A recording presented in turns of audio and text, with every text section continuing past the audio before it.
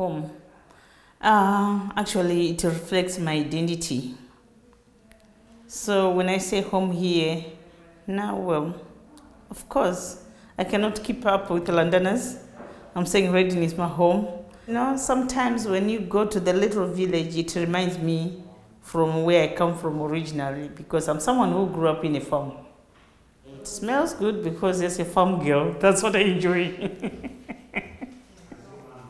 So it's much to do with your spirit, character, and memories.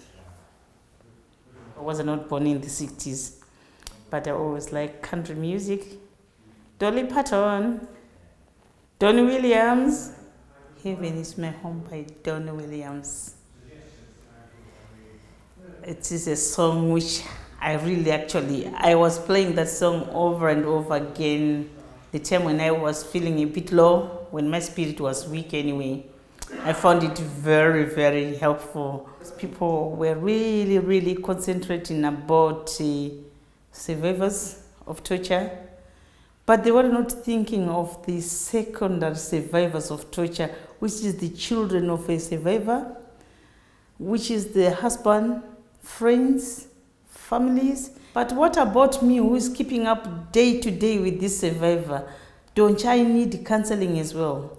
Don't I need other skills to be empowered to know how to cope with this situation? I'm someone who's full of sense of humor and talkative, and I'm always trying to do some jokes with other people. So I don't know whether they're acceptable or not, but that's me. My name is Tracy Ndovi. I live in Reading.